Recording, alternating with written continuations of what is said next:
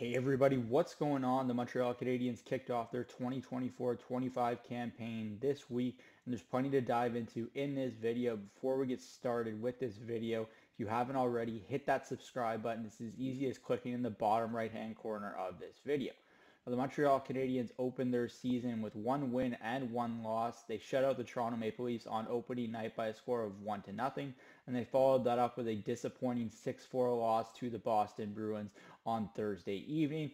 Let's start with the Maple Leaf game. I thought there were at least some positives to take from that game, although a lot of the credit is going to go to Samuel Montembeault in net, and it's very deserved. I think the Habs defense did a really nice job of keeping the shots outside. There weren't a lot of high danger chances in the home plate area for the Toronto Maple Leafs, but when Montembeault was called upon, he was very reliable, and I think that's going to be a huge trend this year. Every time he steps onto the ice for the Montreal Canadiens, he's going to give them a chance to win. And that's a big thing for the confidence of a young team that's still learning and growing together. To have that type of goaltending on a consistent basis is imperative if this team wants to take another step this season.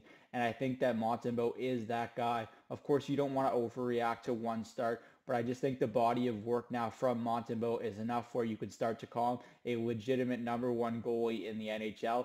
So that's an extreme positive. On the other end of the goaltending spectrum, you have Cayden Primeau, who was lit up in Boston on Thursday night, and there weren't a lot of positives from his game. There were multiple weak goals, and he kind of continued the trend of having a poor preseason and carrying that over into the regular season. I'm not sure when he's going to start next for the Montreal Canadiens, but you have to figure that he's got to be in a better headspace. He can't be letting in those goals that are backbreakers. After the Habs got it to 5-4 in that game, he lets in an absolute stinker to make it 6-4, and that just can't happen, especially with this type of young team. They can't be playing catch-up like that on a consistent basis, and Primeau needs to be much better, much like the goalie we saw last year down the stretch.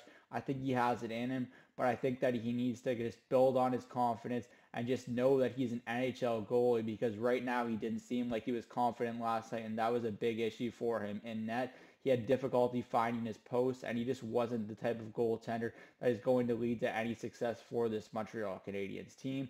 When you talk about up front, Cole Caulfield's gotten off to a nice start to the season with goals in back-to-back games. That's going to be a big theme for this Montreal Canadiens team. He needs to continue to score goals at a high clip. I don't think it was sustainable for him to shoot 8% last year, and I don't think it was sustainable for him to shoot nearly 17% earlier in his career either. I think he's in the range of 12 to 14, and I think that's going to make him a 30 to 35 goal scorer in the National Hockey League for a very long time. I thought in game two, the bottom pairing really struggled with Justin Barron and Arbor Xhekaj, enough so that Martin St. Louis mixed up the pairings moving forward, and I think that Lane Hutson just continued to show what he's capable of on the back end. He's just a very elusive player. He's thinking the game two steps ahead. Very smart hockey IQ, very crafty with his hands and his edge work. I think he's going to be a joy to watch this season and with the Montreal Canadiens just throughout his career. He's the type of defenseman this team has been missing, and I think it's only a matter of time before he starts to get more time on the Montreal Canadiens power play one unit, specifically on opening night when the Habs had the 5-on-3. It's absolutely imperative that Lane Hutson gets onto that unit when they have that chance. I can understand why Matheson is still quarterbacking them on a regular 5-on-4, but Hutson has to be on the ice when you have a 5-on-3. That's absolutely integral to this team's success, especially when you factor in that they just don't score on 5-on-3s in general, and it's been a long time coming. So I think that Hutson is just going to continue to see his responsibilities grow, but I don't think it's the worst thing in the world for Martin St. Louis to continue easing him in from that perspective and not make him think the game too much, because he is still a rookie. He's only played 4 NHL games, but he does have 4 points in his first 4 games, and I think that's really encouraging when you factor in what he's going to be capable of with this defense moving forward. That's it for me today from Cook's Corner. As always, let me know in the comment section down below what you thought about the Montreal Canadiens' first 2 games of the season and what you think they're going to look like heading into Saturday's home tilt against the Ottawa Senators. I'm Zach Cook. We'll see you later.